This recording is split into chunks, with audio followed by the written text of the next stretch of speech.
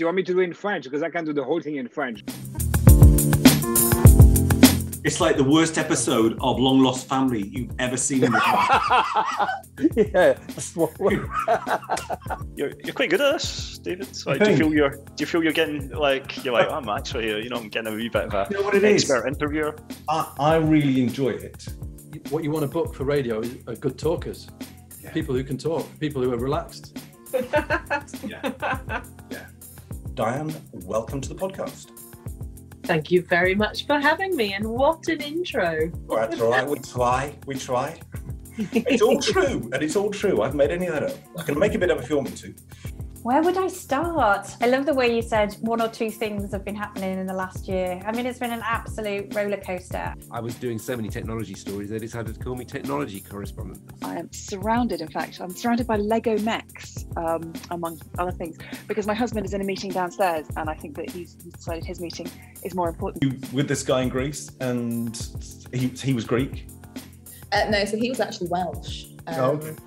Yes. I thought, well, if I write a book, then more people will hear about me and I'll be invited kindly on podcasts like this.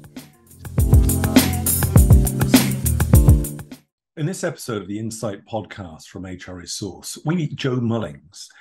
Joe is the chairman and CEO of the Mullings Group companies.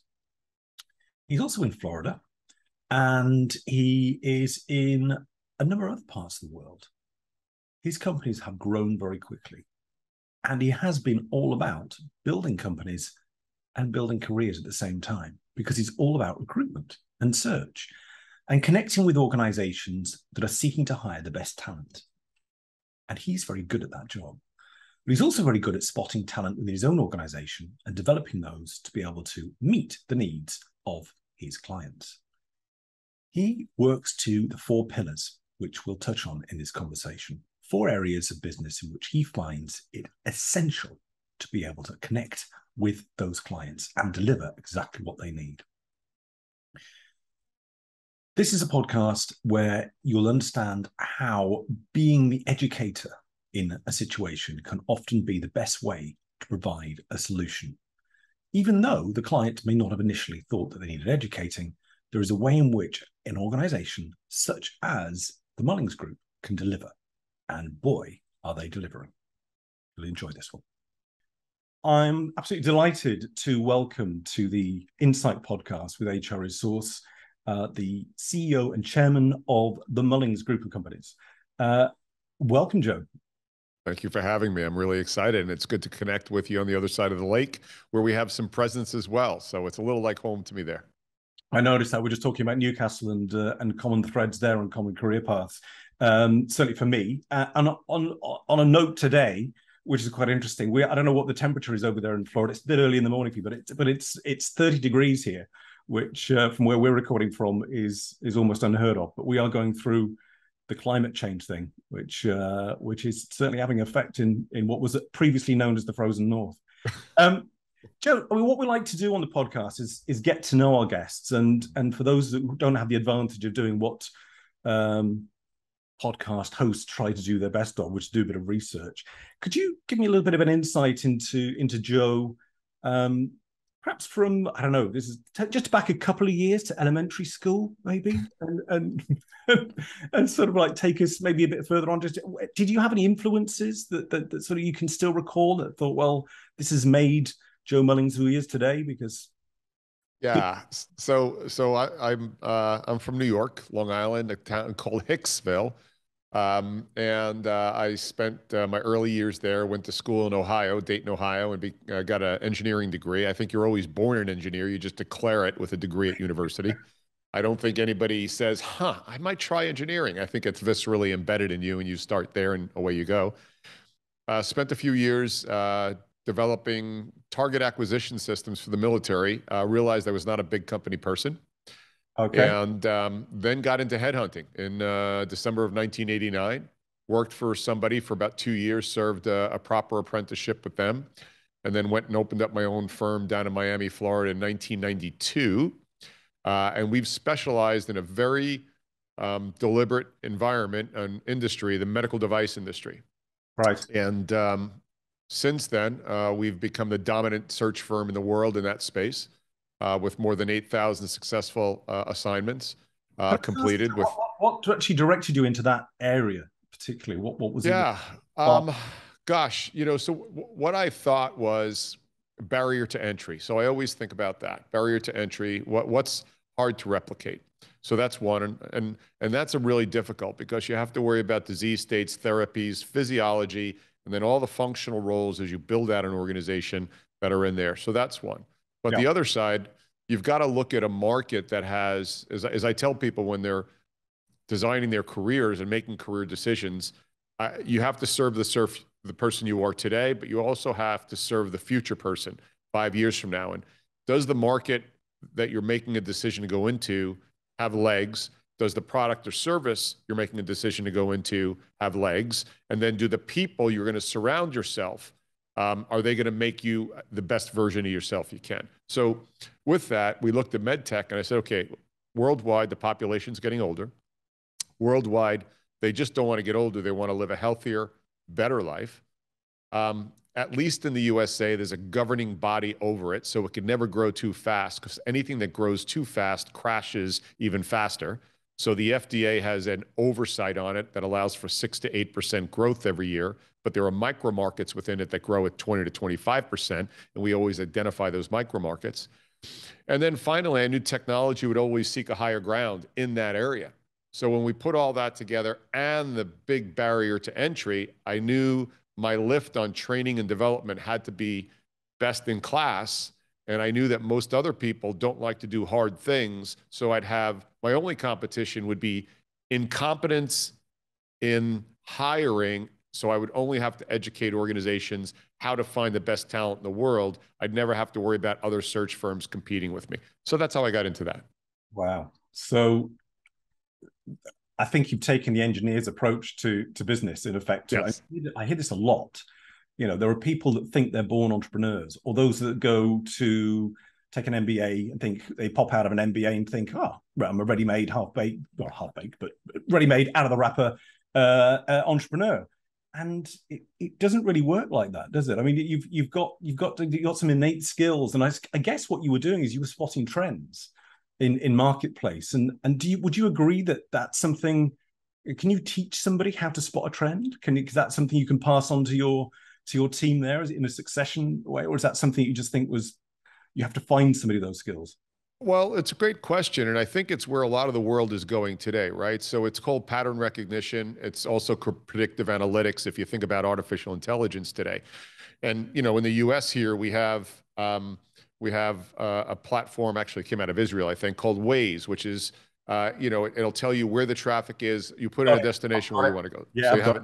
Yeah. Okay, so that's something that is taking all kinds of data, giving a pattern, and giving you help in making a decision. And when you first got Waze and you said, no, I know a faster way, invariably you got screwed, because Waze knew it took data. So I think if you take data and you understand how to parse data, and you go into it as unbiased as possible, and then that outcome is something that does motivate you to do as an entrepreneur, then I think you take some of that innate skills, you can see patterns quicker. We all have these algorithms in our head. You have a law background. You could hear a discussion, an argument coming up, and you already knew way beforehand where that adversary was going to take that argument, and you then started putting pre-framed traps in there for them. It's the same thing. It's how much attention do you pay at the pure data retrospectively and then prospectively, and then what are the hints along the way that allow you to see it before it appears? Yeah, and it's one of the things that I think starts from a very early point, doesn't it, in your life and your career, which direction you're going to take. Because I've had direct experience of being in a room with a lot of young people, you'd call, towards the end of high school in the States, sixth form college, and they would say they knew exactly what they wanted to do by way of a career, which I found quite scary, because I was still working myself out in my mid-20s and late 20s. Some might say still now. But you get to that point where you think, well, actually, I might have, you get into a role. You might fall into it. It might be by design. But you end up doing a job that you feel, I've got a bit of aptitude for this. And I quite like it. and that breeds, you talked about the motivation, that breeds that enthusiasm to want to learn. And if you have that enthusiasm and that innate sense of connection, you're going to take it from strength to strength, which is, you know, exactly what you're explaining there. It's the way to go forward. And it worries me when I see people out of the university routes thinking they're going to take a degree because they want that degree to be the one that pays them the best salary. Yes. And they end up being miserable. What's interesting too is the people who are held hostage. Look, you're 16, 17, 18 in the UK and the US when you sort of make your decision to go to university. And that's the point in time where you know the least about yourself. And so you're making this massive decision, or you're being influenced by your parents who are living through you. So when they go to a cocktail party, they can say he or she's going to Oxford, not really caring what you're going to do. And so I think too many people are held hostage. More so, I think at an early age, having a commitment about what you know you don't want to do, and not what you don't want to do from a career. Yeah. Because this is where brilliant people break away from the crowd. Is, you know, brilliant surgeons have broken away, brilliant attorneys have broken away, brilliant business people have broken away. Whatever your opinion from a humanity perspective on somebody like Elon Musk is, you have to admire him, because people realize what they like to do, and then those who realize what they like to do and then can put it into a profession that creates a dislocating thought process that allows you not to be the same as the others, I think is real, where the power is. Yeah, the power of difference. I think it's absolutely the power of declaring yourself and doing what resonates within you, like viscerally resonates, that you don't want to do anything else other than that. And everything you look at in your life, even when you're not at work, you run through a filter of possibility of how in an analogous environment can I apply that to my career? And then that's where these creative sort of sprints come. Yeah. And then suddenly you keep on compounding that over a few years and you become a genius in your category. Absolutely right. And on that road to becoming a genius, Joe, what challenges have you found? What things have you come across that have been probably your biggest barriers? Thinking I knew it all way too early in my life. Yeah. Thinking I knew it all, and being a little, having an ideology about the business I'm in, the search business. My first couple of years, I said, this is the way it is. I can teach this. Let's put it in a box. And then since then, we've introduced a stimulus and other products and other people, creatives. You know, I also didn't mention we own a production company, a media company. Well, listen, take me through that, Joe. Take me through the Mullings Group, because I think we're at that point. It'd be great to understand a little bit. I'm sure the guys tuning into this would like to know more about your companies. Yeah, so the companies are search firm, consulting company, media company, production company. And what we've done is about, 4 years ago now, I should know those dates because we just went through a timeline. About 4 years ago, we created a full media company. We're the only search firm in the world that has one at this scale, especially. Certainly some have some movie cameras, but you know, we've got a full-blown production company. TMG 360? TMG 360 is my media company. Dragonfly Stories is my production company. Okay. And so, you know, the media company is what deploys the content and works with the client. Dragonfly Stories and 160 Studios are the production company and the production facility. And we took an approach a number of years ago from another brilliant thinker, Anthony Bourdain. When you think of parts unknown, Bourdain traveled the world. He smuggled it under food, but it was people, places, and stories that he smuggled it under the food concept and put beautiful cinematography and storytelling on the screen that we've never seen before. So we did that. We put together a world-class team, and we've traveled around the world, Israel, the UK, Germany, and have told these stories about these inventors and these brilliant thinkers in medtech. And if you go to truefuture.tv, we're a 7-time Telly Award-winning organization, and Tellys are the online Oscars and Emmy Awards. And we had no experience, zero experience in making movies. Well, I did. And my team is brilliant. And through that, we've channeled that over to the world of talent access, and we've disrupted the entire community. That's incredible. And actually, I've tuned in to a couple of your shows. I was watching the interview with the guy in Israel, and how he was saying how Israel's got to reposition itself in terms of its short-termism and thinking about they're only creating businesses to be quickly sold on, and the lessons they could learn from Silicon Valley. It's fascinating stuff. And what I really liked about it, about my short attention span, but it's short packages, isn't it? A lot of it 13 minutes, 13 to 14 minutes, just giving you that quick hit, get you hooked. Again, beautiful cinematography, great characters, beautiful storytelling, and things that seem unthinkable that you can then take to your kitchen table and with your mom or your grandmother, sit there and explain it to her, and she watches it and she's like, huh, that's interesting, which is what our goal was.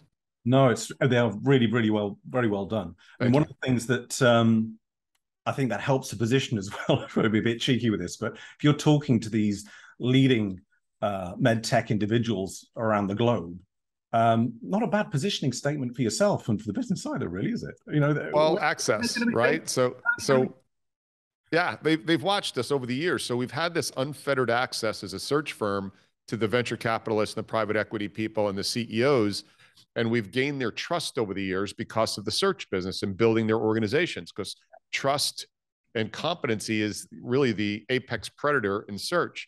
Well, once they got that, and now they knew that we wanted to tell their story, they knew it was not going to be gotcha TV, that it was going to be legitimate, provocative, transparent storytelling without a side agenda or a nefarious, sort of intention. So how can, and I like to do this sort of before we get to the end, because obviously you'll know yourself, content and podcasts and YouTube, people take it in small bites and maybe just start and possibly get to the end. Right now, I'd like to give you an opportunity to give us some contact information if anybody is interested in finding out more about your businesses. Sure. So it's joemullings.com. I have a pretty robust following on LinkedIn where we get to do a lot of things and get to share a lot of thoughts. So Joe Mullings on LinkedIn. And you can look us up also at TMG 360, which is our media company, and the mullingsgroup.com. So there's a whole bunch for you, but you can find all those on joemullings.com. Brilliant. Thank you very much, Joe. I've got an interesting question for you. How do you go about recruiting your own staff? Very carefully. Very, very carefully. I put something out on LinkedIn today that talks about culture. We just came back from a weekend event we have every year called Meeting of the Minds, where we get all 45 of our team members together. And, people talk about protecting culture, and we believe anything you protect, you make weak.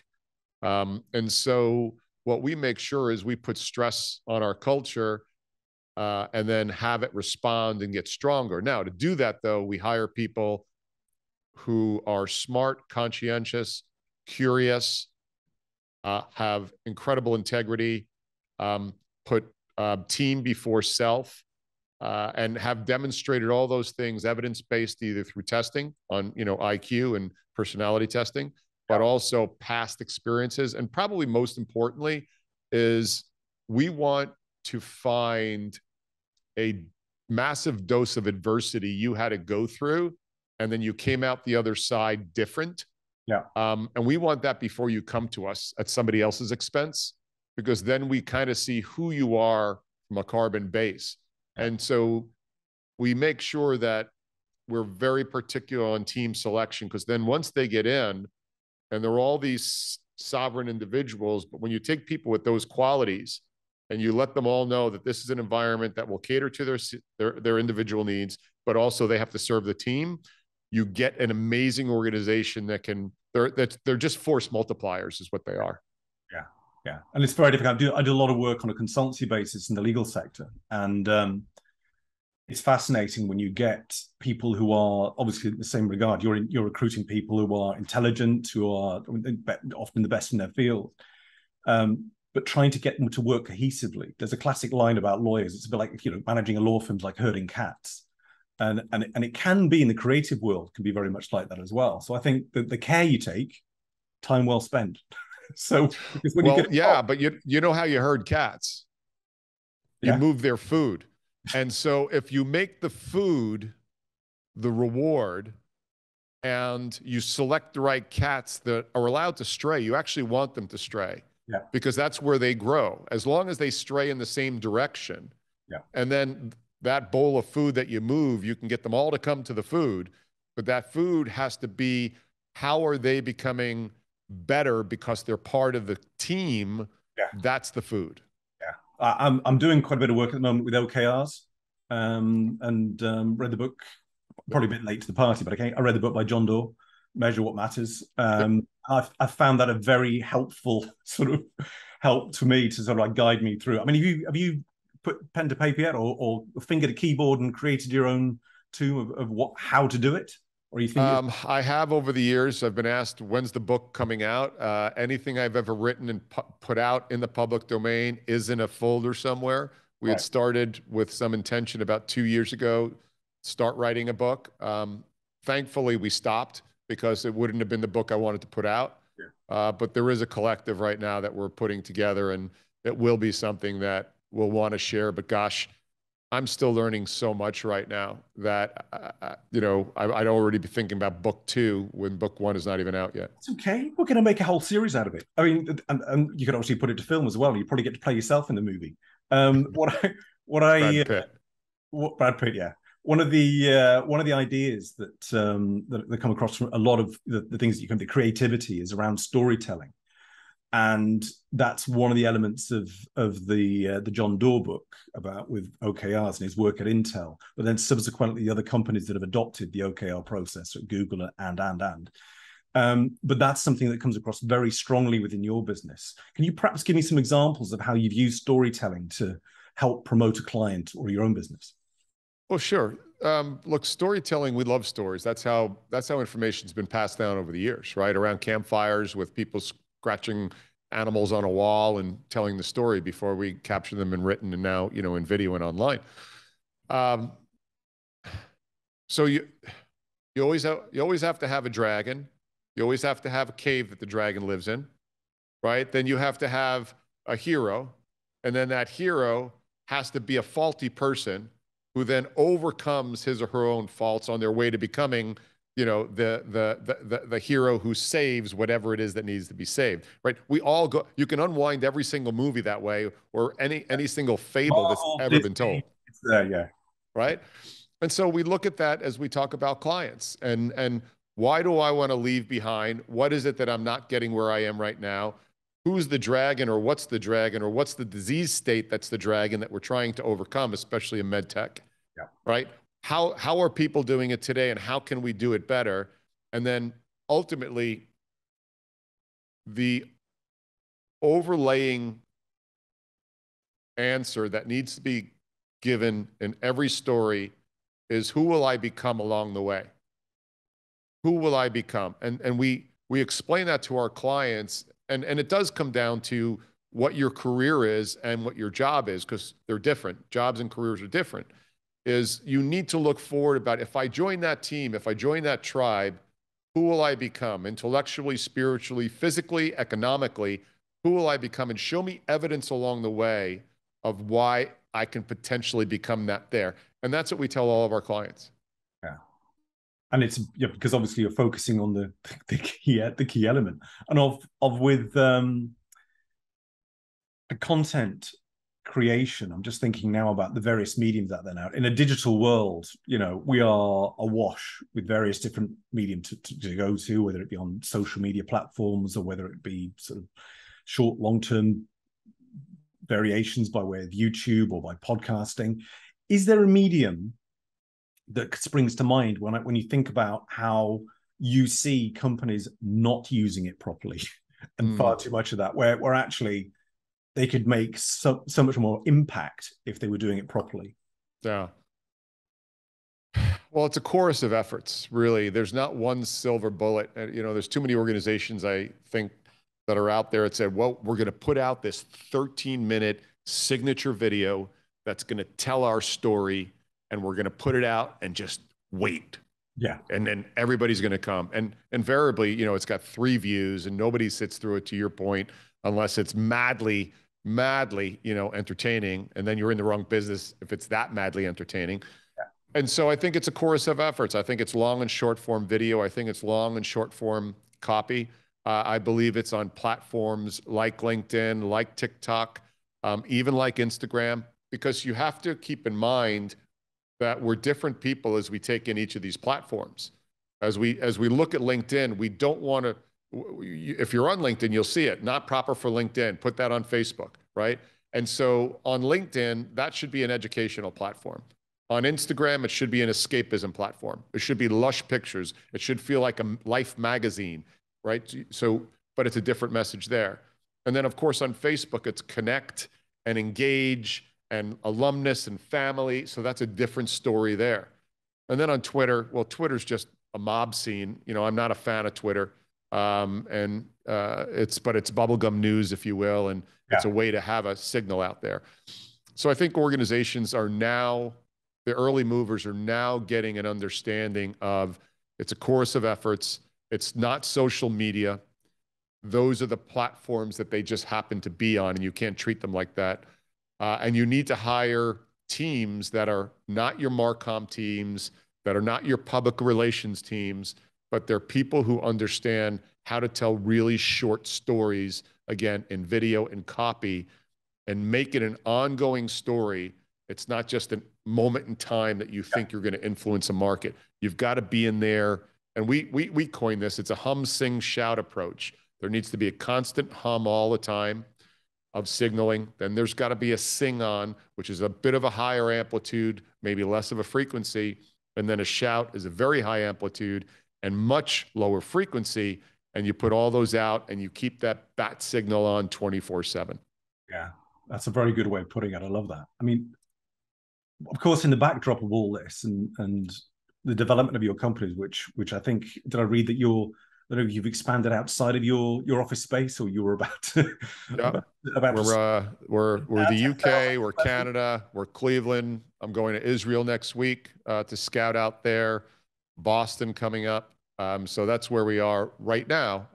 But you know, there's still a lot of real estate and world left to impact. So that's all very, very positive. But a lot of companies have had challenges because of what's happened in the last couple of years with the pandemic. I don't want to spend huge amounts of time on it, but it has had a massive impact on the recruitment industry. Yes. How have you seen that impact affect your own business, and how have you adapted to make it? Because obviously, clearly, you're making it work for you, because this great resignation may have been a great opportunity, or maybe it's the different area that you're dealing with, different people, different aspirations.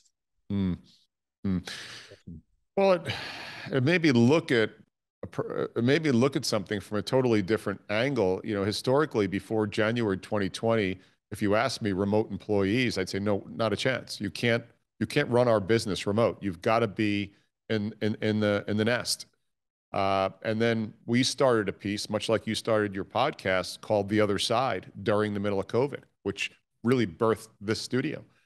And it was, what's it going to look like on the other side? And I interviewed very influential CEOs in the medtech, health tech industry.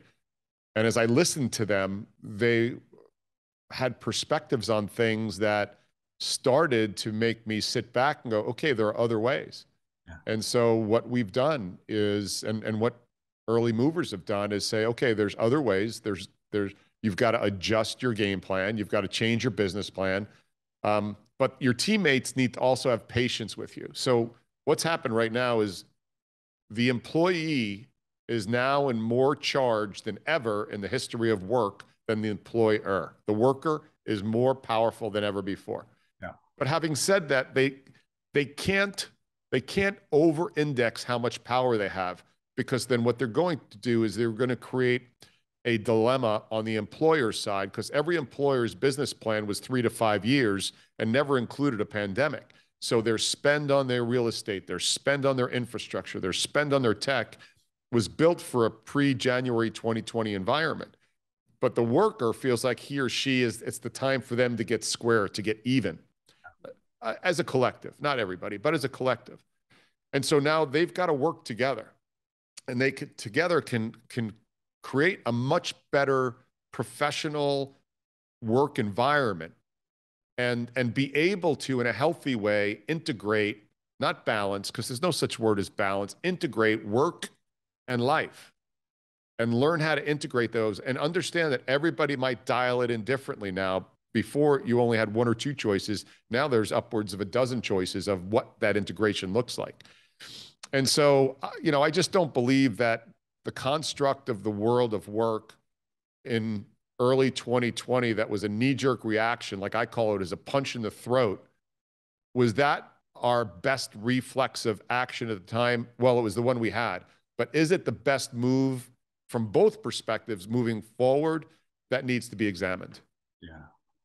And do you feel that, I mean, a lot of work that you do is in the C-suite with senior executives in the medtech. Do you find that the time for reflection that was being suggested as part of the Great Resignation has impacted those roles as much as it's affected the rest of the population? Has there been a lot of churn in those areas? I've seen, it's interesting you asked that question. I've seen some sudden resignations at a higher rate in the C-suite, and I don't know if those were self-selected because there was a higher calling for them to go out and spend the rest of their life in a different way, or the boards and the other shareholders saying, you're not the person to move us forward for where the world is going. Here's a nice package, see you later. But we never find the truth out in the public domain for stock price reasons and investor reasons. So I have seen there, and I've seen some really reflective CEOs in certain business models demand that their workers come back, and it's very appropriate. And I've seen in other business models that they're not demanding the workers to come back, and it's very appropriate. When you have these high security, high compliance, heavy manufacturing, you've got to be there because you're making a product, and you're asking your workers to come back. It's for their own health. It's almost like, I'm probably going to catch some flack for this, it's almost like a parent with a child who can see a much broader perspective of, I can't give you candy 7 days in a row because it's not going to work out well. And it's the same thing with some of the work from home or work from work or some blend therein. They've got to keep a bigger picture on everything. And that CEO or that leadership team needs to give enough breathing room for the worker. And the worker has to understand that sometimes, not only for stock price, that the leadership is asking them to come back in for what could potentially happen to them downrange. I'd referenced a number of times in conversation that one of the skills that I found I drew upon as CEO more often than not was that of parenting. Just that, in the workplace, we are all sort of overgrown children, and I count myself in that regard as well, as my wife will testify. But we all find ourselves in moments where we're triggered, and it might be petulant, it might be quite puerile to demand that you work from home, or that you're not getting treated the same as such as somebody else because they're actually there was a thing we did here called furlough, which meant that groups of as you'll be well aware, members of staff were able to be at home, get paid, but not necessarily, not do any work. They actually weren't permitted to do any work. Seemed like quite a quick number. But that probably sounds stresses. There's something that's occurred in the last few years, and it's been in the WFX world, and it's been in the use the word equity in the workplace, is you can have a careless compassion that can be very dangerous. And what I mean by that is there are issues in the workplace and in the social setting that it's too easy to say, well, if we would just increase our compassion, it would solve the problem. And most of the problems we deal with in society and in the workplace are way more complex than we are willing to spend the time to deconstruct and examine in a non-emotional fashion. And there are people who are using compassion, which is careless compassion, with a nefarious intention to either punish the man or stir the pot and flip upside down the equation because they want to bring something in. And so most of the challenges in the workplace, and I'll stay away from the social side because that's a lot more explosive and interpretive on my words, is that careless compassion can sink an organization and sink an industry, because a lot of times just saying, I have X at home that I need to balance out with X in the workplace. And if you had any sense of compassion, you'd understand that. And I think any normal human being who's a leader has that compassion. And they're also able to make sure that they say, yes, and things are very complex. I didn't say but, because but negates everything that happened before that. I said, and it's very complex. Let's look at this together. And that's why I said a little bit earlier that the worker now has more leverage than ever, and they can't trade it away. However, you can't allow just a broad, careless compassion to drive what decisions are made and will determine what happens moving forward.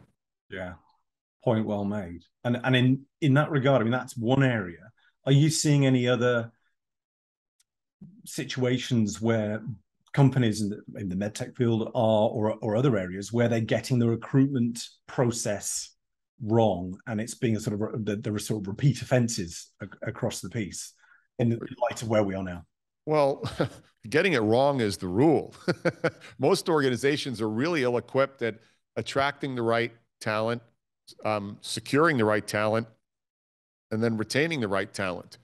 They're quite poor at it. And a lot of it is because, and it's because of HR. Now, before the arrows come, let me explain what I mean by HR. HR, about 50 or 60 years ago, some president or CEO said, listen, we got to get a bunch of people hired.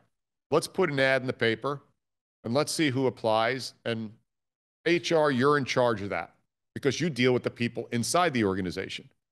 The skill sets inside an organization to take care of the family members versus the skill sets in order to invasively go out in today's marketplace and attract talent and tell stories and secure them, and then give those individuals a white glove experience as they come through the process, are two entirely different skill sets. One's a hunter, one's a gatherer mindset. So that's number one. Number two is HR right now is so overwhelmed and under-resourced to deal with this changing workplace from a safety, a health, a career perspective, figuring out benefits, figuring out this work from anywhere environment. Oh, and by the way, you have to go find us the best people, and we're not giving you any extra tools, money, training, or personnel to do that. HR is doomed to fail. Yeah. So it's the CEO's fault, and I have firmly believed for years, and I said it well before the pandemic, that the CEO's bonus in large part should be held to hiring brand, retention of personnel, and promotability of personnel within their organization. Because what we get rewarded for is what we put our attention towards. And I have yet to see a CEO compensation package tied to those three components.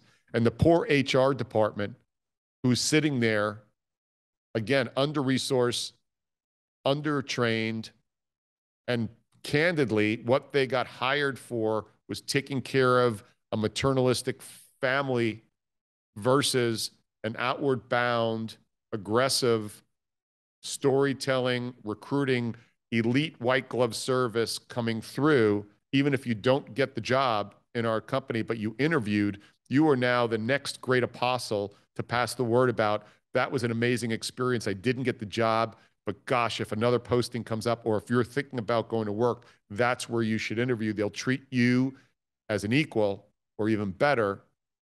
That's where the mistakes are being made, not putting enough intention, resources, and training in that area. Yeah. And of course, there's the other challenge which you address on a daily basis in your businesses, in the search business, is where I would imagine the vast majority of the targets, individuals who you have identified as being suitable for a particular role, may purport to be quite happy in their job. Absolutely. The people. I'm not looking, Joe. I'm not looking. I'm fine. I'm absolutely great. I've got it settled here. I've got my kids in school. I've got everything sorted out. I don't need to be worrying about finding another job. without giving away your secret sauce, how do you get into the mind? I mean, there must be something that you trigger, and then without obviously being changing their minds completely in a nefarious way. But how do you tap into that mindset where they think actually things aren't as good as they could be? Every great talent acquisition person, any great recruiter, whether it's a recruiter for a football team, and I mean, UK football, American football, baseball, college, any great recruiter knows they can't talk anybody into anything, because at the 11th hour, the person's going to say no, because the rest of their world is influencing them. A great recruiter is nothing more than a facilitator to help you get to a decision of yes or no quickly and transparently. Now, what you can do as a great recruiter, as a great HR person, as a great talent access individual, is you can longitudinally tell a story, and you could put that story, we call it in our firm, attention and awareness. If I call up Sally, and Sally's an elite player, she's a 1%er, and I say, Sally, hey, it's Joe again. Or even if it's the first time I talk to Sally, Sally, hi, Joe Mullings from the Mullings Group. Joe, I'm happy where I am. Sally, I am ecstatic for you. Sally, if you were looking, what would it look like? What would it look like? Now, I understand what Sally might be interested in hearing about. Along the way, though, now we have a program going on 24/7, 365, and we're telling the stories in the theater of LinkedIn, right, and in the theater of email, and in the theater of in-mail.